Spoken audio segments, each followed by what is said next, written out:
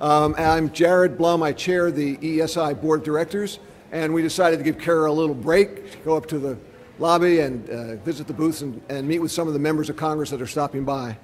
The third session that we're working on is entitled Renewables and Efficiency, Driving Growth and Jobs. And as you heard before in the presentation, the issue of jobs and job creation with respect to energy efficiency is really a growing and more realized positive sign on what the future is with renewable and energy efficiency industries. From a standpoint of productivity, I think we all know, and I don't know whether we're going to get into this in one of the discussions, is that the productivity, energy productivity in this country has increased over the last 10 years directly related to the utilization of renewables. And we've actually diverted between energy use and productivity in this country that can only get better as we move more and more for the renewables and efficiency side. So our first presentation today is going to be by Ruth McCormick. She's Director of Federal and State Affairs for the Business Council for Sustainable Energy, a group that I've worked with very closely over the years and have a high degree of respect for. Ruth, all yours. Thank you, Jared, and thank you to Carol and her entire team at EESI for the work that they've done to host today's event. I'm Ruth McCormick, and as Jared said, I'm with the Business Council for Sustainable Energy. It is an organization of clean energy businesses and trade associations from the renewable energy, energy efficiency, and natural gas sectors. We also have a partner organization that we work with called the Clean Energy Business Network, which is made up of the small to medium-sized businesses from that same space, renewable energy, energy efficiency, and natural gas. And together our two organizations have a pretty broad reach, both with respect to the technologies that we represent, but also our reach across the country. Between the two of us, we are in 350 congressional districts across the country. One of the things that we have learned, and I know you've been hearing from some panelists who've been talking about policies, but one of the things we have learned is the importance of having factual information on the market trends for policymakers so that they have the best and most up-to-date information upon which to make policy decisions. So to that end, we have been producing over the last 7 years a report in conjunction with Bloomberg New Energy Finance that we call the Sustainable Energy in America Fact Book. I brought a hard copy of it, but it's available online on our website along with some collateral material. So there's a lot of information in there about each of the specific sectors that we represent on a granular basis, but also the aggregation of those technologies and what kind of an impact they're having in the energy markets and the ways that they are helping to reduce greenhouse gas emissions. So some of the key trends that we have found over the last year are that, one, that the U.S. electric grid is decarbonizing thanks to the growth and increased use of renewable energy and energy efficiency. And natural gas. I know that natural gas is not a focus of the expo here, but it is represented in our organizations. So between renewable energy and natural gas represents now 35% of the electric grid, which is up 25% from where it was 5 years ago. And then renewable energy generation, with all the different technologies that are represented in our coalition, the renewable energy sector now represents 18% of our electric generation, which is on par with our nuclear fleet. So they're about equal, and there's been an increasing use of those technologies. So together, renewable energy and energy efficiency have accounted for 94% of the capacity additions on the electric grid. In addition, with respect to energy efficiency, investment in energy efficiency through some of the formal contracts and organizations of abilities such as like property assessed clean energy bonds, utility energy savings, and energy savings performance contracts is at an all-time high. So $15 billion in energy efficiency investments in the last year. Electric vehicle sales have increased and grown in traction. We're tracking that as well in the fact book this year. There are also other forms of alternative fueled vehicles that are represented within our organization, but that's clearly a positive sign. There's a lot of growth potential in that area. Employment has grown too for all of these sectors. Again, I know that is a focus of this panel. We now, between renewable energy and energy efficiency, account for 3 million jobs in the United States. And again, there's a lot more granular information in the fact book that breaks that down into the amount of growth among the renewable energy sector versus the energy efficiency sector, and between the different types of renewables. So I would recommend that you look at the fact book if you're interested in getting that information. We have found the importance of having these facts in front of policymakers so that they have the best possible information upon which to make their decisions. So we're up on the Hill here a lot talking about these facts and sharing this information with policymakers, and we found that they're very interested in having this information. And we also know that policy makes a difference. While this is not a policy-focused session today, I would just say that while there's been positive momentum in the markets, there's a lot of work to be done, and policy really matters. In cases for us, we're focused a lot on energy policy, and there's different aspects of energy policy that affect different industries differently, so there's no one-size-fits-all for all of those industries because they're very individualized, and they all have different needs with different development cycles. We are finding work in energy policy, and we're very pleased to see that there's been some attention directed to that, both in the House and in the Senate. There's a lot to be done, but we know, for example, that the House Science Committee is looking at reauthorizing and revising and updating some of the authorization legislation for the Department of Energy, which is a positive sign, and that's encouraging. Over in the Senate Energy and Natural Resources Committee, they're looking to mark up some pieces of energy legislation for natural gas, energy efficiency, and energy storage, and they're looking to mark that up next week. So that's a positive sign on some individual concrete pieces of legislation for those industries. We are also, in addition to energy policy, very focused on tax policy. You can see in the fact book the impact that tax policy has had on certain technologies, both for those that have benefited from long-term certainty in tax policy, as well as those that have not had the long-term certainty, because our tax policy has not really impacted all industries the same. And so that has definitely had an impact and is of great interest to many of these clean energy industries. So that's another area that Congress continues to look at and that we encourage them to take urgent action on. We are also interested on the research side, both in the authorization of the work that the Department of Energy does in researching for innovations in these technologies, but also in the appropriations to fund the research that the Department of Energy is doing and that they are doing in collaboration with the private sector. There's a lot of work to be done in those areas, and things are very fluid in the markets. We see positive trends. We also have seen some downturns. For example, our greenhouse gas emissions declined last year, or they did not decline in the way that they have previously, so they've gone up.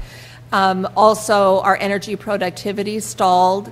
So there's a lot of work to be done, and that's why we continue to be involved on the policy front in advocating for policies that will increase the deployment of these clean energy technologies, because we're really at a critical stage where we need to deploy more of the technologies, both in terms of our infrastructure that needs to be modernized and updated and better prepared for some of the disasters that we are anticipating, as well as some of the climate challenges that we are experiencing. So we welcome your involvement in this area as well, and would be pleased to talk with you about ways that we can work together. So thank you for the opportunity to share information.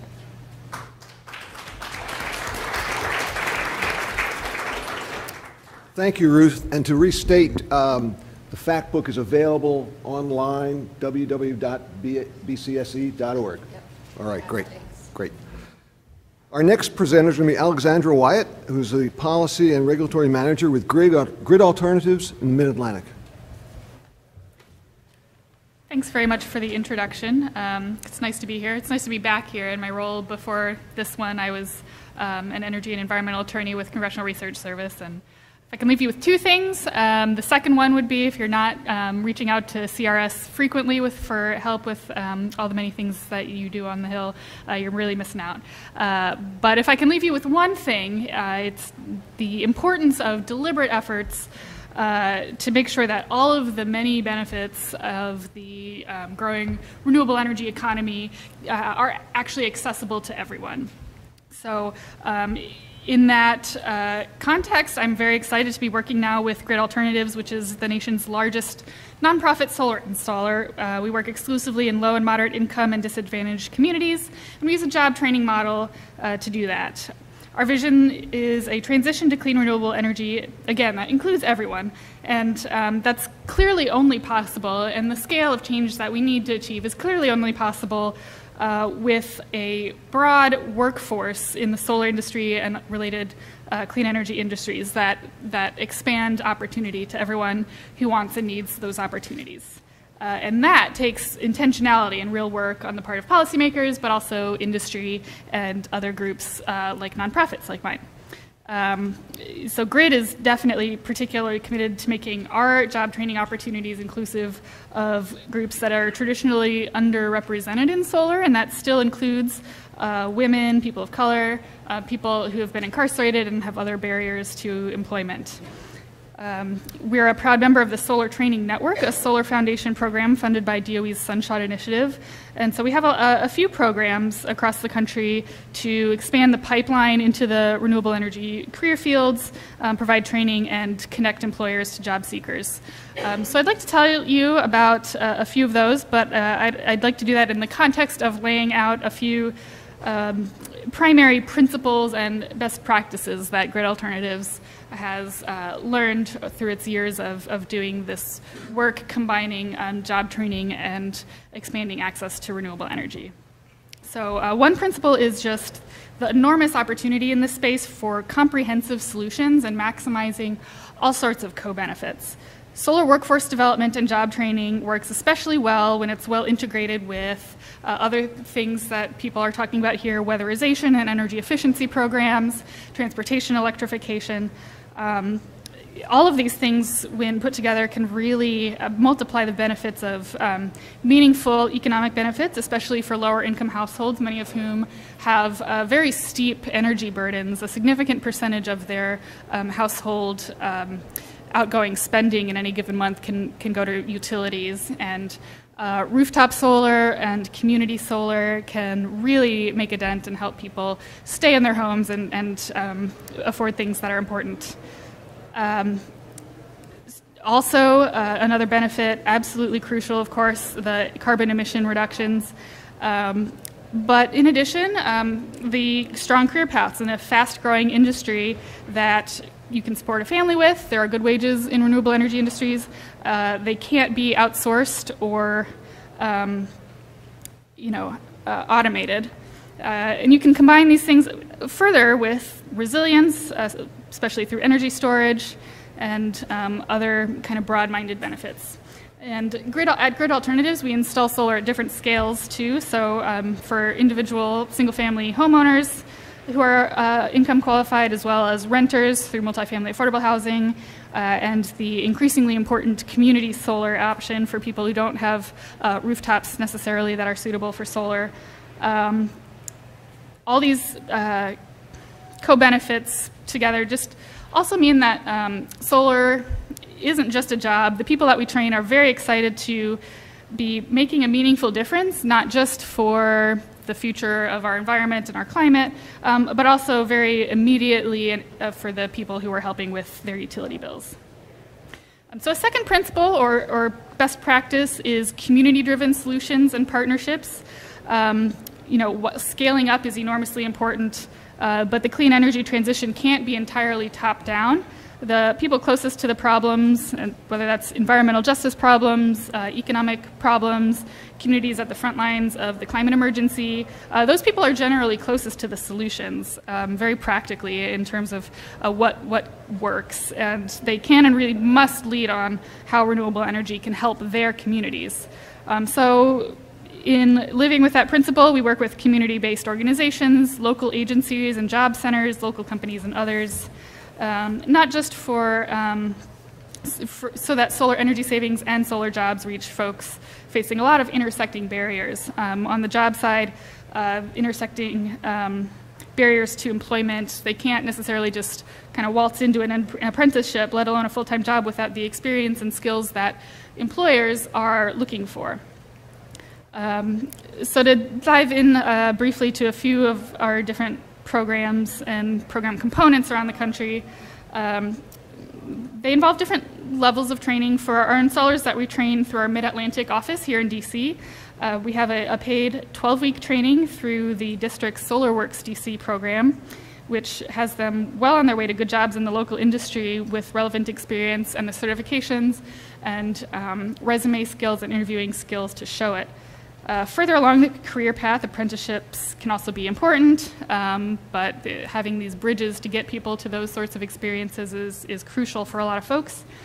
The summer version of SolarWorks DC is run for 6 weeks over the summer through DC's Summer Youth Employment Program's Green Zone Environmental Program. So just illustrating the ways that existing programs can tap into the renewable energy economy and the ways that renewable energy industries can tap into existing community efforts and initiatives. We also have a Women in Solar initiative that encourages the inclusion of women in the industry at all levels. So just to wrap up, what can people do? I encourage folks to visit our table outside. We do have a table at the EXPO. You're welcome to sign up to volunteer.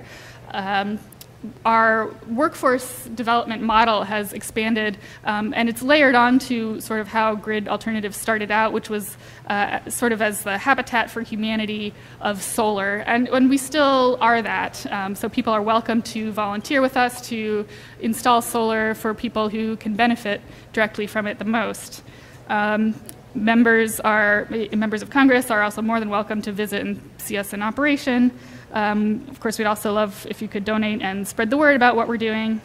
And finally, please feel free to hit us up, hit me up for more information and stories on how our experience really shows what works with making renewable energy more accessible to all and how important that is as we're in this enormous transition.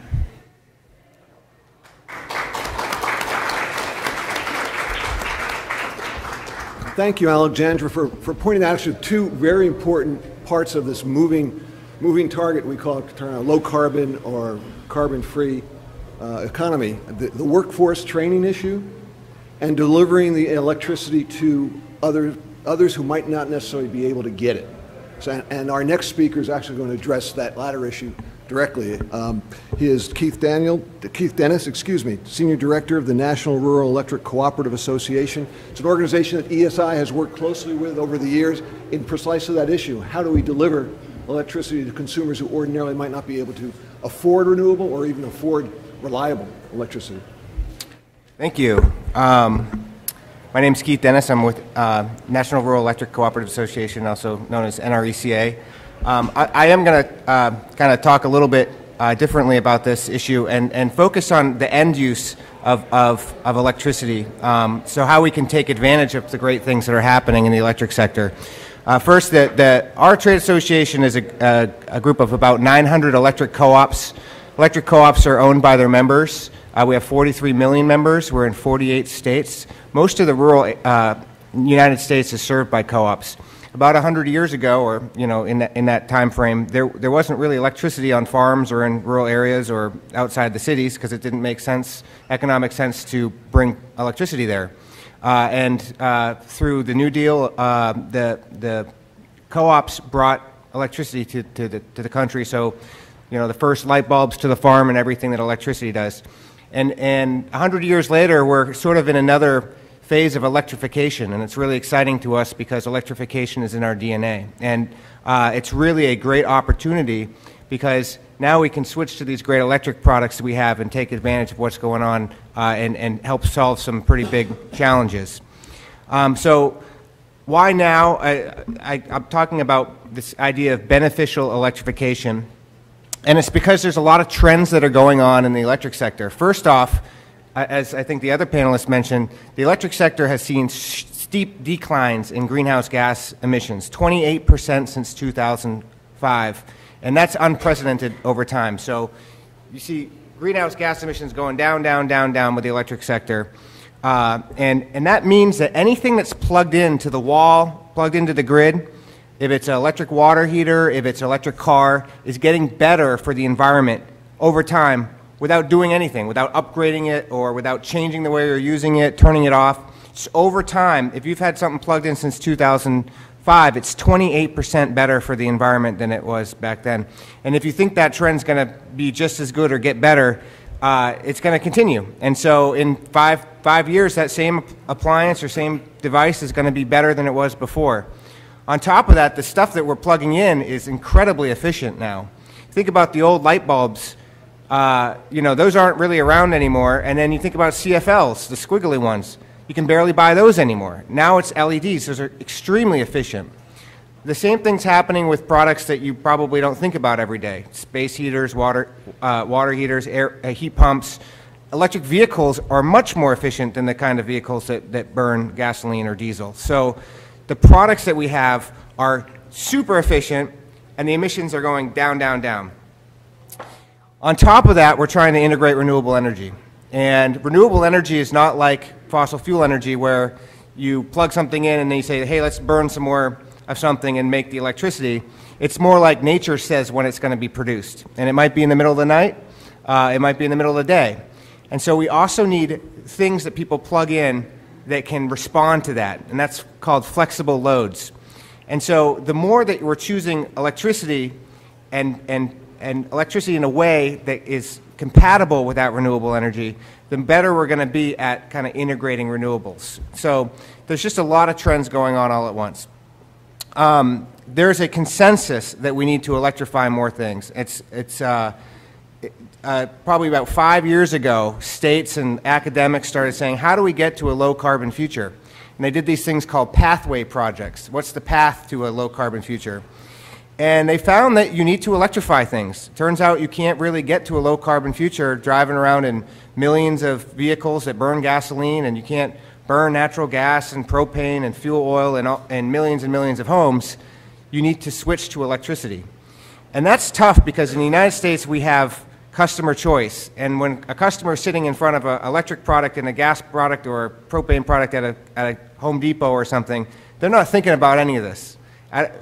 It'd be hard to say what they're thinking about, but you know, you would ask them which one uses renewable energy, and I don't know that the average consumer would know that in order to use renewable energy, you have to pick an electric product. So that's a huge challenge. And turns out that a lot of the stuff that we buy, we don't buy very often. You don't buy a new car every year. You buy one every 10 years, 20 years. Same thing with your water heaters and your space heaters. You only have a very limited opportunity, and most people just buy what they've already bought. So it's a huge challenge. It's also a big opportunity because, as I mentioned, folks are looking at greenhouse gases and saying that's a big challenge. And the electric industry also faces a potential challenge. A few years ago, there was an idea of a utility death spiral where all the energy efficiency and all folks generating renewable energy was going to make it difficult to recover the costs of all the poles and wires that we have out there. This opportunity is a growth opportunity. So it's really an opportunity for sort of different interests to come together. Maybe folks who are interested in more pro-growth strategies and folks who are interested in environmental can get together and say, hey, this electrification concept is something that we can get behind. Historically, when you're talking about electricity and the environment, the idea has been that you need to use less electricity. And that was the only way to do it. And that's how all the rules are set up for energy efficiency and energy programs. Use less electricity because mostly it was generated by inefficient coal and gas plants. Now with this renewable energy and the opportunity to take gasoline cars and diesel cars and fuel oil boilers off the system, there's a chance to replace other products with electricity, and you actually might end up using more electricity.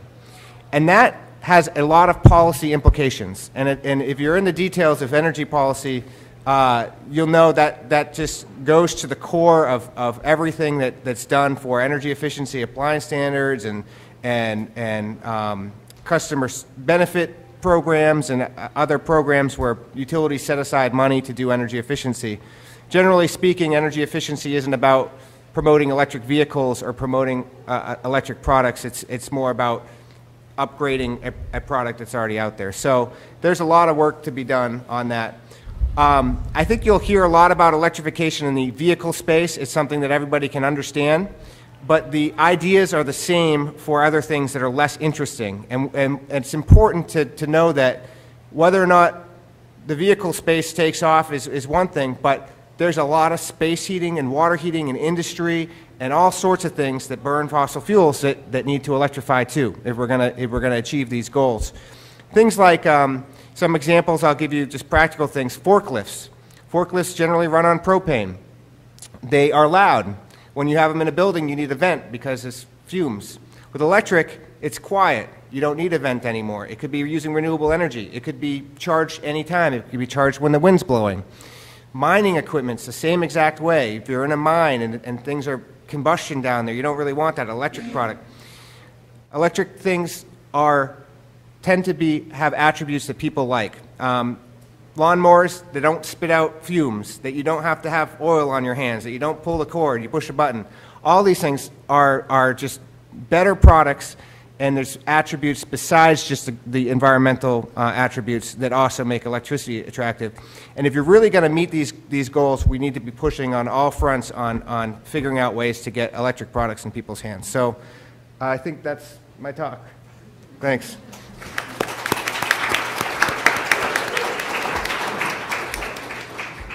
Thank you, Keith. And last and definitely not least, from the transportation sector, I think everybody here knows the role that transportation plays in our overall CO2 emissions profile.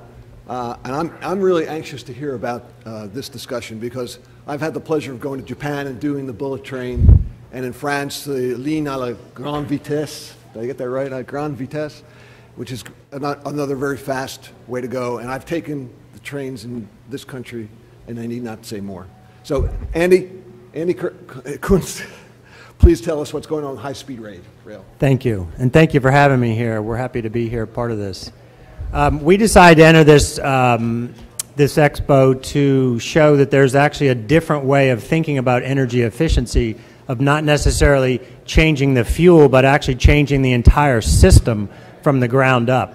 And the previous speaker talked a lot about the importance of electric products. Well, high-speed rail is the ultimate electric product. It's the entire thing is electric, so it's super clean, it's super efficient, can be powered 100% by renewable energy, and so and it's needed because now that we're making our buildings and our energy sector so they're getting cleaner and cleaner, transportation has now moved up to be the #1 dirtiest technology, the biggest carbon producer of all sectors.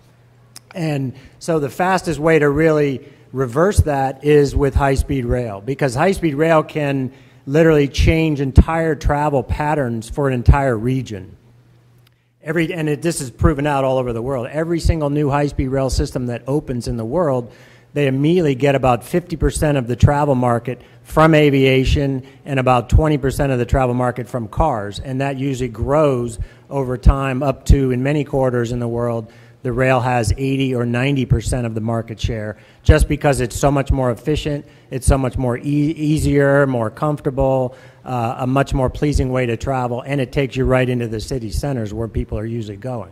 So with that, we laid out a national map, and that we have brochures if anyone would like one. We also have a booth over here down the hall. This is our national map we laid out for the whole United States. 17,000-mile high-speed rail system built in phases to be completed within, say, 30 years or so. And when we first put this out, we were kind of called out, this is a little bit ridiculous and all that. But since the 10 years we've existed, China literally built this map in their country. They built more than this map. They built 19,000 miles of all brand new state-of-the-art high-speed rail all over China. And so now they are the most efficient nation on earth in terms of their productivity of their people, moving back and forth between meetings or wherever they're going, between their entire economy cutting back on their oil consumption, cutting back on their carbon output, because this, again, it's all powered by electricity.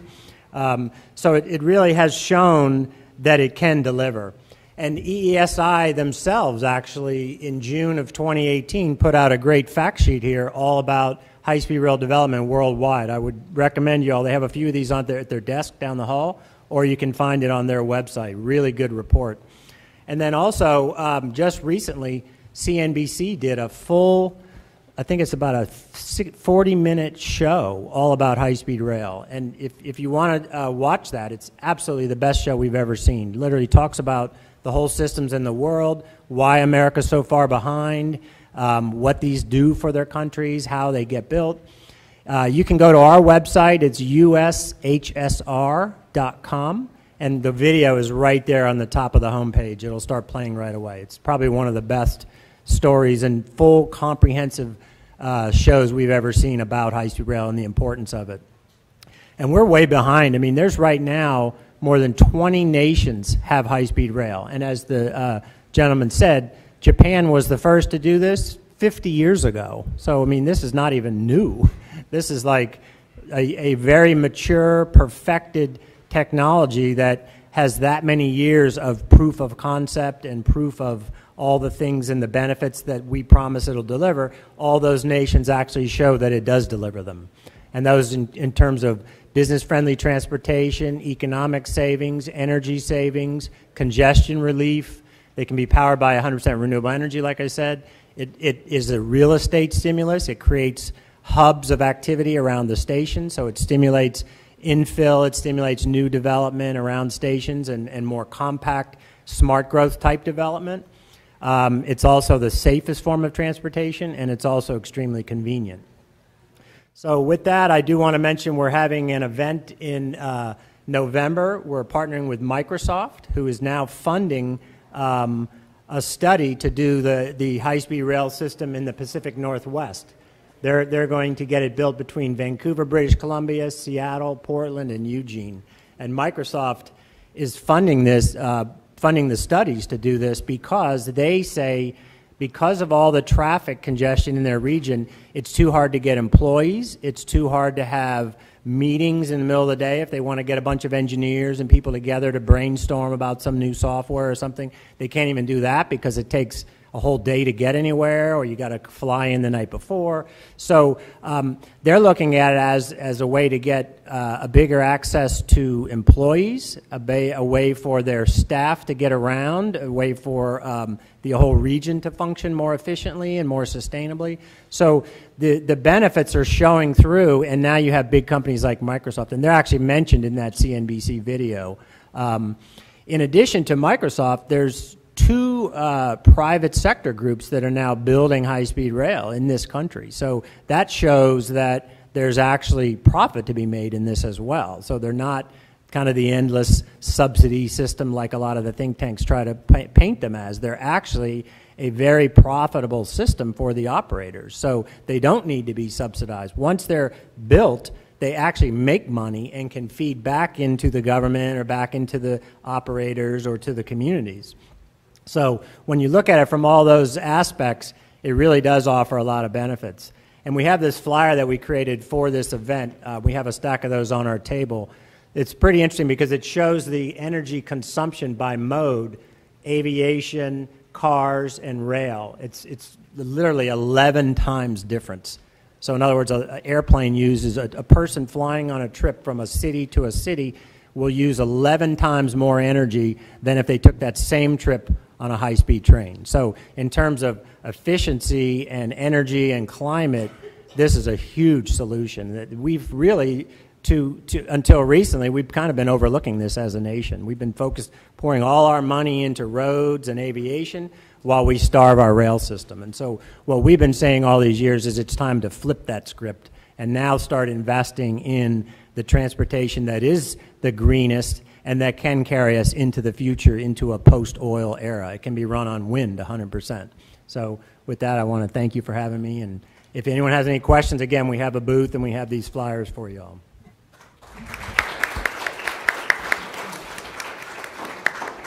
Thank you, Andy. And I think it's important to note the word you used, profitable, when you're talking about, and I think it's important to note that one of the great things about the Expo, this full day, the confluence of advocacy and business practicality. I mean, we're bringing industries to the table as well as environmental advocates to the table, and they're all working together. And we're all seeing a profitable future, not just a carbon-free future. Thanks very much. Do we have any questions? We have a couple of minutes for questions. Yes, sir.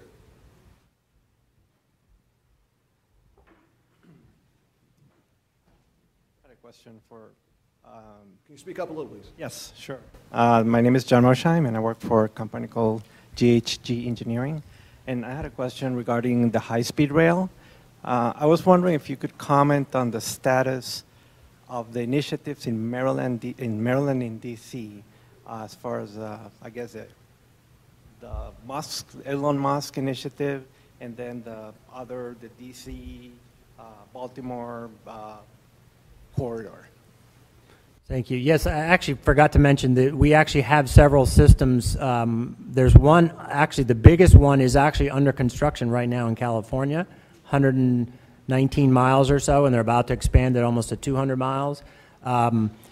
The second one that's about to go to construction is in Texas between Dallas and Houston. And then there are some slower rail systems that are actually up and running now in Florida.